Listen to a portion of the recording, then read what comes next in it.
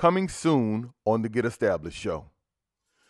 Good day and welcome to the Get Established Show. Today's topic is workplace attire and interview skills. We got a special guest in the room today who's going to help us out. He professionally adds spice to his wardrobe. And today we have a special guest in the house, Mr. Shawn Porter. Mr. Porter. Today we got a special guest, Shawn Porter, in the room. Good morning. Good morning. Welcome, Shawn. You looking sharp as usual. This was all for the crew.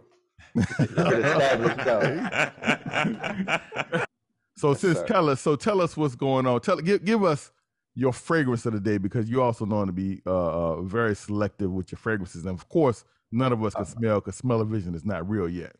Okay, got you. So I was feeling myself this morning, so I even had to smell good. If y'all could smell all of that right there. Now I'm just joking. I put on a little.